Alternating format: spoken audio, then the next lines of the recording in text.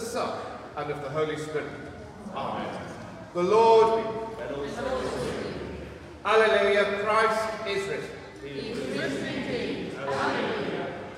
As usual, it's a delight to be able to welcome everyone, whether you're regular, whether you're trying us out, whether you're visiting. It's good to have you with us on this, the third Sunday of... We remember the goodness of God as we say sorry for the things we do wrong. Lord Jesus, you raise us to new life.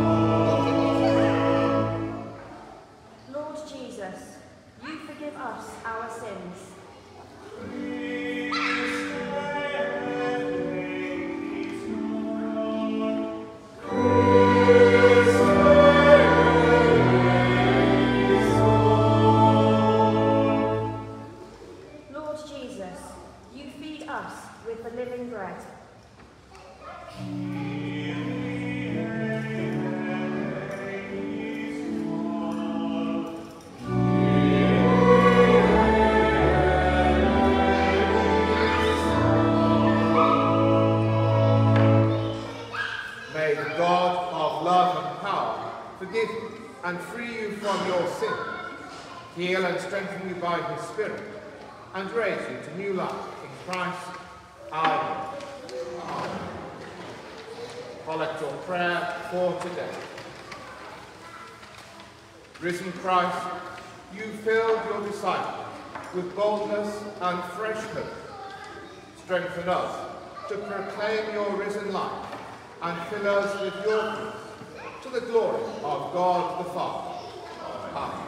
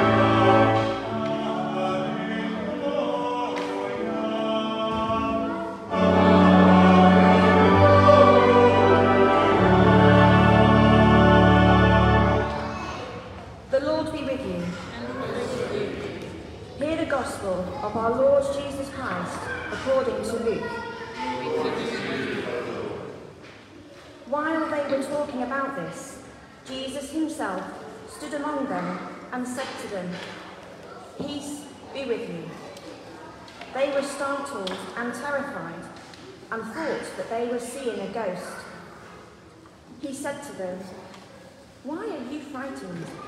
And why do doubts arise in your hearts? Look at my hands and my feet.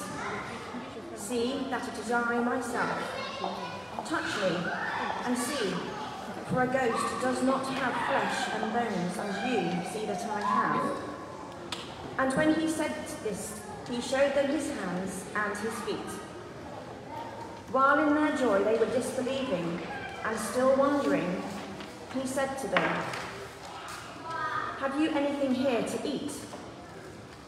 They gave him a piece of broiled fish, and he took it and ate it in their presence.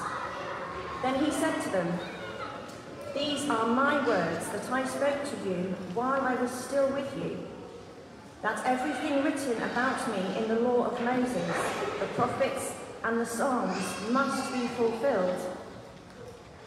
Then he opened their minds to understand the Scriptures, and he said to them, "Thus it is written that the Messiah is to suffer and to rise from the dead on the third day, and that repentance and forgiveness of sins is to be proclaimed in his name to all nations, beginning from Jerusalem. You are witnesses of these things. This is the gospel of the Lord.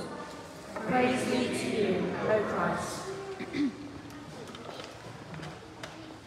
the name of God, Father, Son, and Holy Spirit. Amen. So as usual, come and gather at the front so you can hear and see what's about to happen.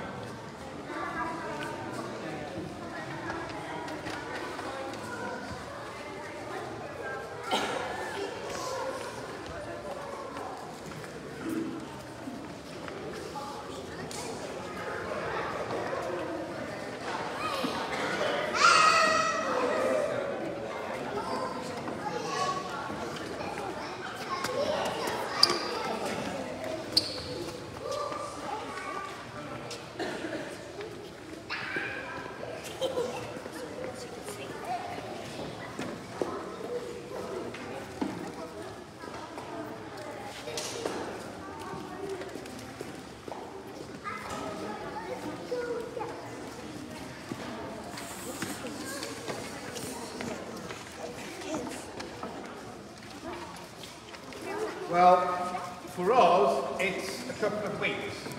But for those disciples, it was just a few days since Jesus had died on the cross. And when someone dies, we can get really sad. Long face emoji. And they were really, really, really sad. They'd watched it happen. They'd seen Jesus die. But some of them had said, do you know what? He's come back to life. We've seen him. We've talked to him. But this lot was saying, nah, not possible, won't happen. Can't happen, hasn't happened, he's dead. Finito, end of story, full stop, period, everything. He was gone.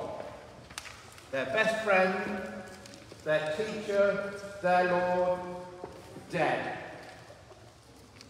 And then, completely out of the blue, not even in a big puff of smoke, he appears, complete with beard. Stand up, Scott, please. Useful having ordinance so you can just spring things on. So he turns up whilst they're having breakfast. Hands up if you've had breakfast this morning. Hands up if you've had breakfast on a beach this morning. Because that's what they were doing. They were having their breakfast on a beach. Hands up if you had for your breakfast this morning a piece of fish. As someone who is allergic to fish, I can say that's very sensible of all of you not to have fish for your breakfast. But that's what they were doing. Jesus appeared. He went, come on, come on, Jesus, come stand here. He turned up, and they went, no, that's not really him. What we're seeing here isn't a real person. What we're seeing is a ghost, not real at all. And Jesus said, it is me. Ghosts don't have flesh. You can't touch them. You can't hear them speak. You can't see them. It's me. I'm real. I'm alive. But do you know something? They still would not believe. So, what is the one of the few things that ghosts don't do? What is it? What would ghosts not need to do? Eat. So Jesus said to them, look, I'm going to prove to you, look, once and for all, that I am real. I am alive. I'm here. I'm not a ghost. Have you got a piece of ice sponge? I was not going to provide a piece of broiled fish for Scott. struck Jesus. Got to eat it as well. But just to prove Scott is real, that he's not a ghost. I also want to realise that because he was going to be here this morning.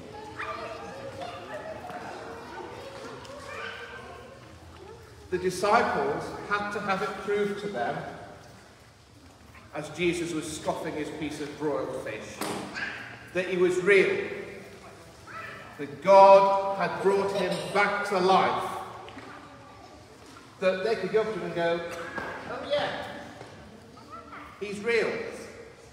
They'd just seen him eat. Ghosts don't eat. Suddenly, they became really aware just how powerful God was. That all the things they'd been hoping for were actually going to happen. And that's the point that the disciples realised that Jesus had come back from the dead. Now, Jesus had to work really, really, really hard to get his closest friends to believe that he was real and alive. Can you see Jesus here today? What? Who's him? Him. Well, funnily enough, yes. But you know something? I can also see Jesus here today in you. In every single person here, even you, yes. Every single person here today, even Scott, is made in the image of Jesus. The risen Jesus is present here and now, in our lives, in each and every one of us. And the thing he wants us to do is to tell everyone else about the joy and the hope and the love of being alive in him. So, if you've not had breakfast yet today, and you leave here and you go and have breakfast, there aren't really any beaches near here that you can go to, and I would not recommend eating broiled fish for breakfast. But do enjoy breakfast when you get to it.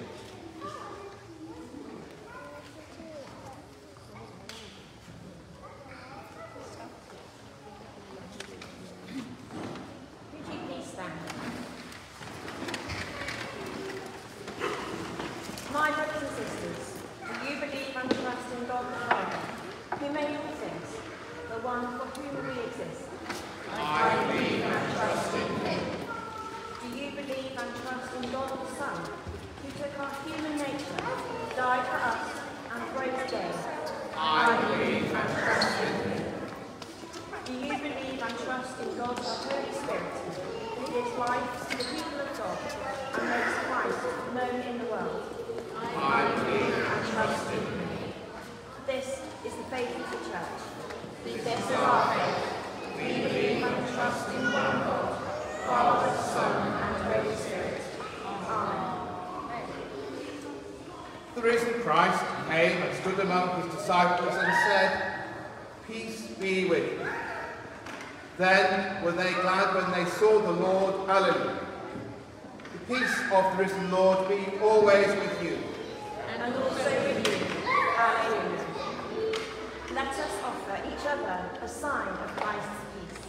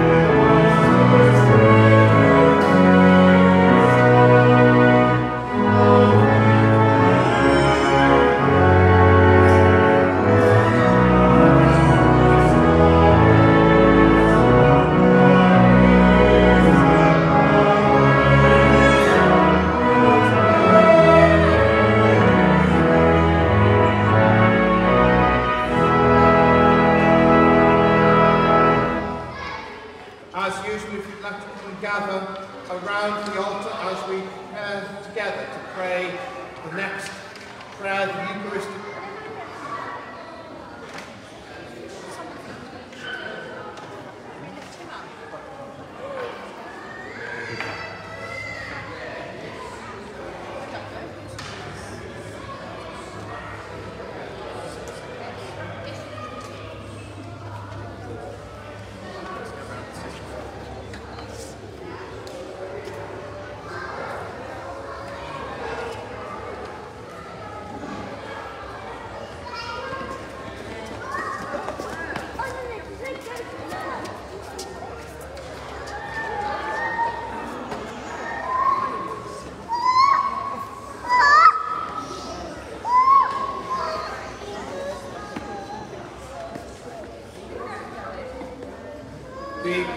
Be present, Lord Jesus Christ, our risen high priest.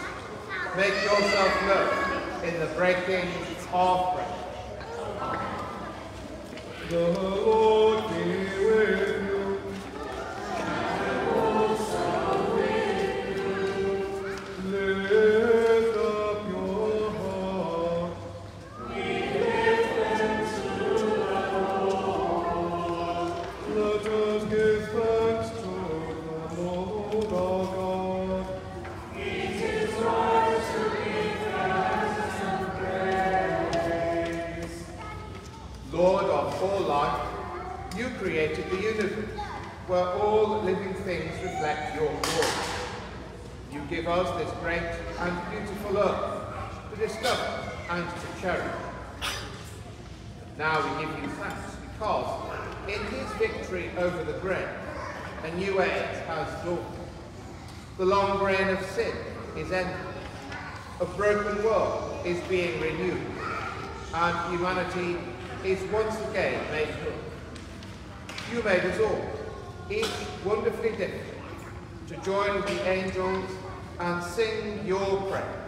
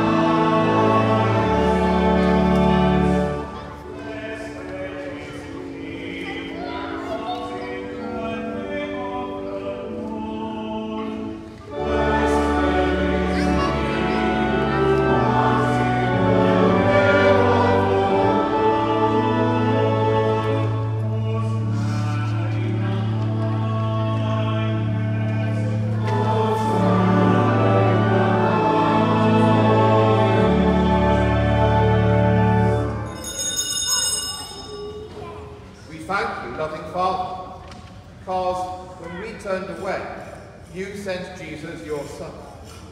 He gave his life for us on the cross and shows us the way to live. Send your Holy Spirit, that these gifts of bread and wine may be for us Christ's body and his blood. On the night before he died, when darkness had fallen, Jesus took bread, gave thanks, broke it, and shared it with his disciples, saying, "This is my body given for you. Do this to remember me."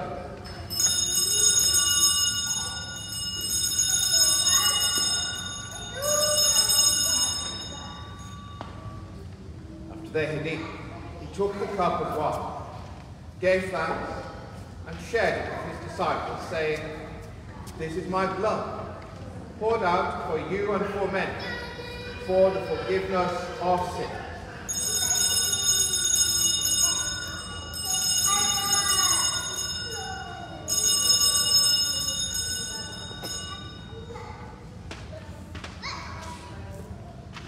Great is the mystery of faith.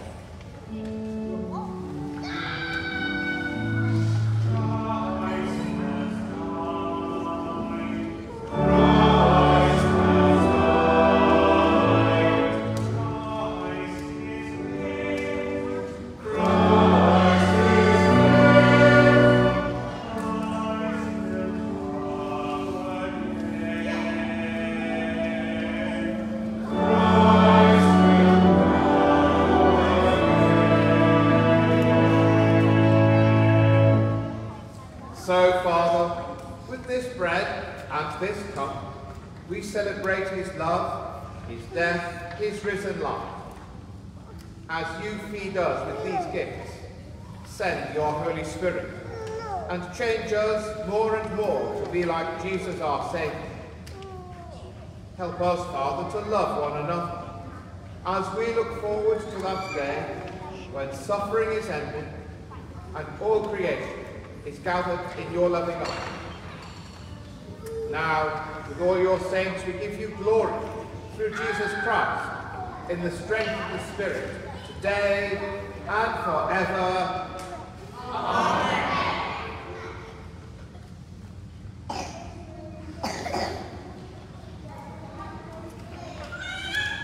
Rejoicing in the power of the resurrection, so we pray together.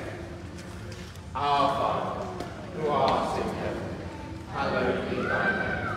Thy kingdom come, thy will be done, on earth as it is in heaven. Give us this day our daily bread, and forgive us our trespasses, as we forgive those who trespass against us. And lead us not into temptation, but deliver us from evil. For thine is the kingdom, the power, and the glory, forever and ever. Amen. Amen. We break this bread to share in the body of Christ.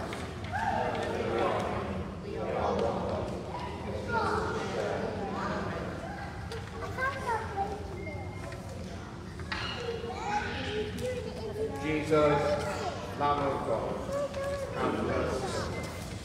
Jesus, Son of God, have mercy on us.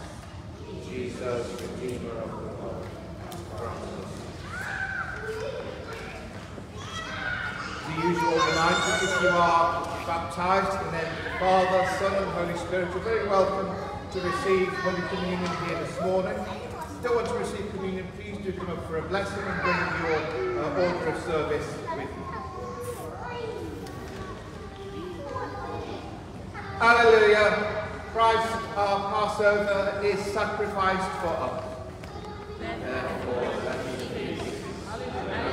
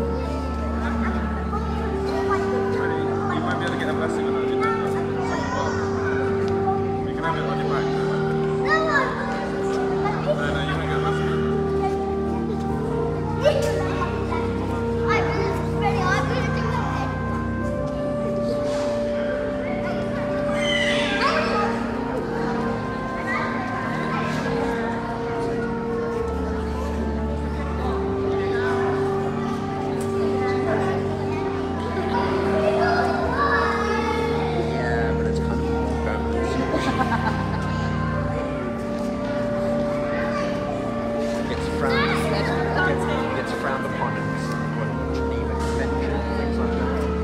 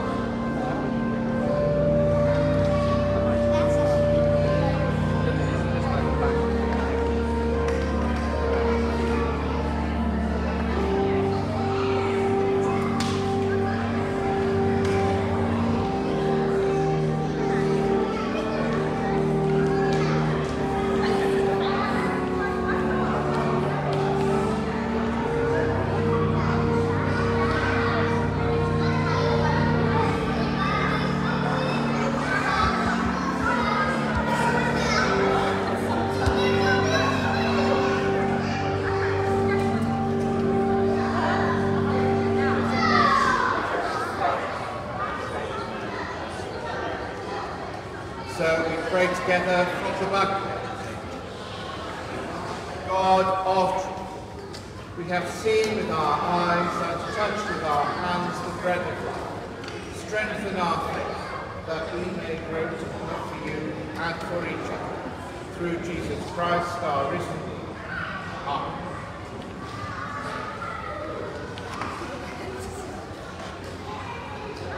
Once again, a very warm welcome, particularly to anyone who is visiting or trying us out. It's good to have you with us. Please do take away a copy of the notices or have a look at them online. The services this week are very much back to normal, nothing out of the ordinary. And that goes for Sundays as well for the next few weeks. Just to draw your attention to a couple of things. 2 weeks today is the annual parochial church meeting, and that will take place after High Mass. And technically it's actually 2 meetings. The first one when we elect the church wardens, the second one when we elect PCC, receive the accounts, that sort of thing. It doesn't sound terribly exciting, but it's actually a really, really important meeting. If you can come along, please do so. And linked to that, over in the refreshment area, there are forms for nomination for church warden and for a number of elected members of the PCC. Do please have a look at them if you're able to. Also a reminder that if you do worship with us on a regular basis, we do encourage you to give on a regular basis through the parish giving scheme, and there are details about that in the notices. Equally, if you want more information about that, do have a word with Marion, who's sitting at the back under the organ, and she will be able to point you in the right direction. Also, you'll find leaflets about our first quiz night of the year, which is on Friday the 3rd of May at 6:30 for a 7 o'clock start. £15 per head, which includes a supper, fish and chips, not broiled, sausage or veggie option. And of course, as usual, there will be a bar and there will also be a raffle. Please do book for that if you want to, either as an individual or as teams of up to 8 through the booking button on the website. Or again, have a word with Mary. There are refreshments served after Mass. Please do stay. And if you need to indicate your presence here to support a school application, don't forget to sign the register, which again is at the back of the church. I think that those are, the only other thing to say is that if you want to end the day with a sense of peace and harmony, there will be Cora Lee's song tonight at 6:30. I think that those are all the notices. Please stand for the blessing.